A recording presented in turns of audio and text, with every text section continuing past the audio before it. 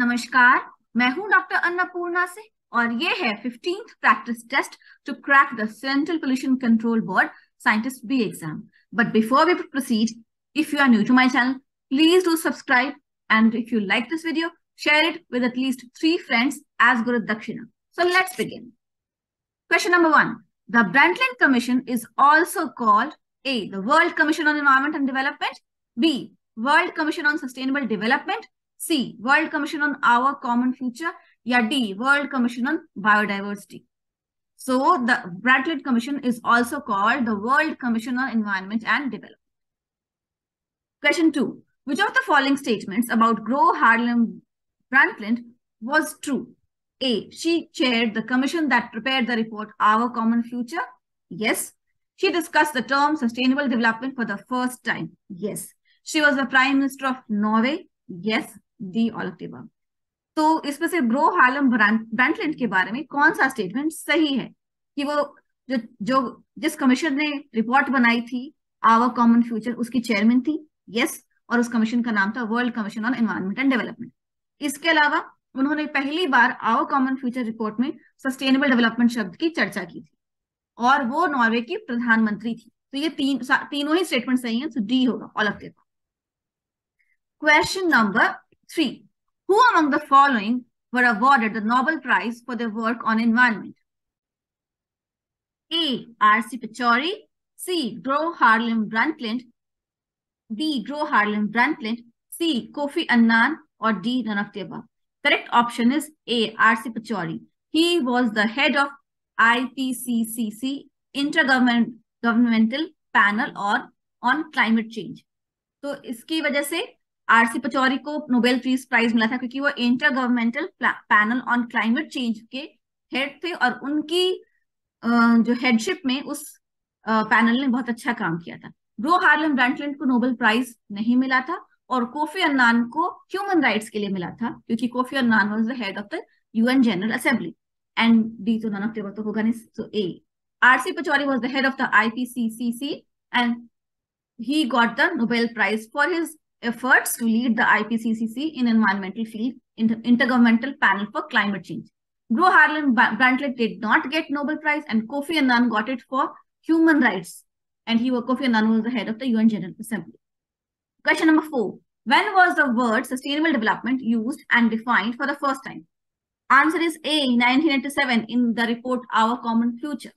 तो sustainable development शब्द पहली बार कब इस्तेमाल हुआ और कब उसको परिभाषित किया गया? 1987 में जब जो world commission on environment development की report I our common future, तो उसमें सस्टेनेबल डेवलपमेंट का जिक्र था. तो 1987. Question number 4A. अब बढ़ते हैं क्वेश्चन नंबर 5 की तरफ. How would you define the environment of an organism?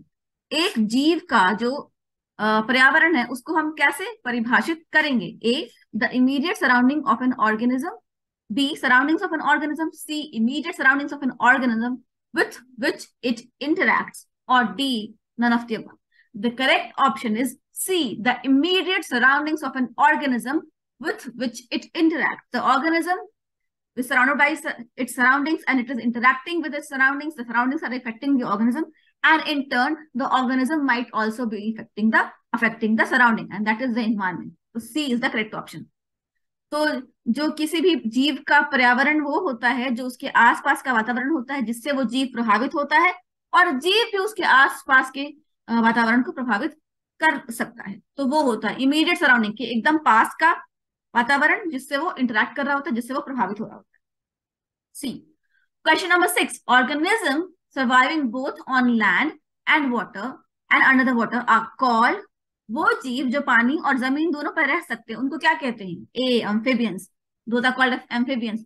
aquatic organisms वो होते हैं which live only in water. terrestrial organism वो होते हैं which live only on land. arboreal organisms वो होते हैं which live in the air like insects, flying insects and birds. So aquatic organisms live only in water. Terrestrial organisms live only on land. Arboreal organisms are airborne organisms. And amphibians are organisms that live both in land and on water, like frogs and turtles. Okay? Question number 7. The movements inside the earth that cause earthquakes are called A. Tectonic movements, B. Convection currents, C. Seismology, या D. None of the above. तो धरती के अंदर जो movement होते हैं, जो हिलता डुलता है, हरकत होती है, इसको क्या कहते हैं? A, tectonic movements. This is the correct answer because convection currents do not necessarily happen in the Earth's interior because convection currents also happen in the air. So it's not convection currents. Seismology is the branch of study that deals with the study of earthquake and volcanic activity. So A, tectonic movements. Tectonic is related to movements inside the earthquake, movements in the tectonic plates. Okay, so A. Tectonic movement इसका सही उत्तर होगा क्योंकि convection current सिर्फ धरती के अंदर ही नहीं, ऊपर भी होते हैं, हवा का भी कन्वेक्शन करंट होता है, तो वो सही उत्तर नहीं है। और साइज्मोलॉजी वो विज्ञान होता है जो अर्थक्वेक या वोल्केनिक एक्टिविटी की पढ़ाई करता है, तो सी भी नहीं है। ए, tectonic movements are movements inside the earth. Which of the following is not a natural disaster? इनमें से कौन सा है जो एक प्राकृतिक आपदा नहीं है? ए, earthquake, it is a natural disaster. B, cloud burst, it is also a natural disaster. C, flood, it is also a natural disaster.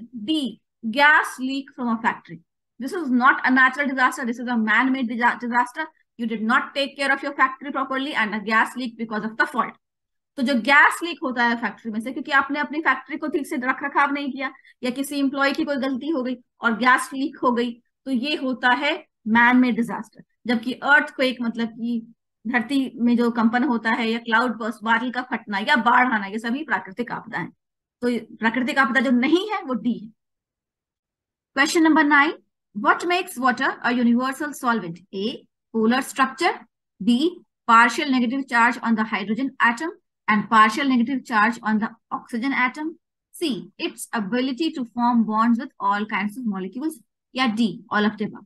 Correct answer is D, all of the above, because polar structure itself means it has one pole of positive hydrogen ion with atom which has partial positive charge, and there are two other poles which have partial negative charge on them, and those are the oxygen atoms.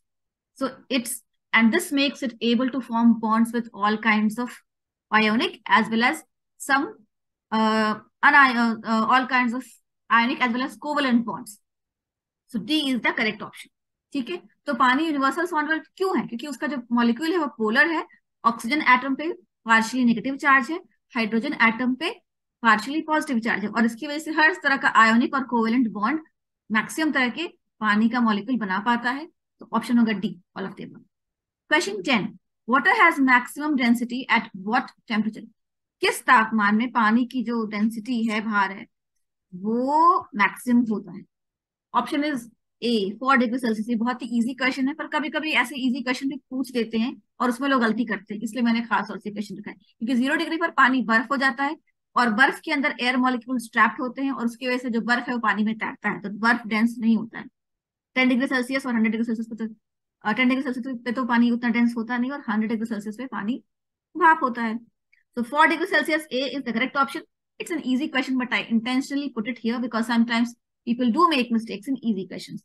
0 degree Celsius, water becomes ice, and ice has air molecules trapped in it, and that is where ice is lighter than water. Ice floats on water. So I hope what we discussed today was useful for you. In case you have any doubts, please let me know in the comments below. And if you like this video, please share it with at least 3 friends or WhatsApp groups as Guru Dakshina. Jai Hind, Jai Bharat. Keep watching my channel.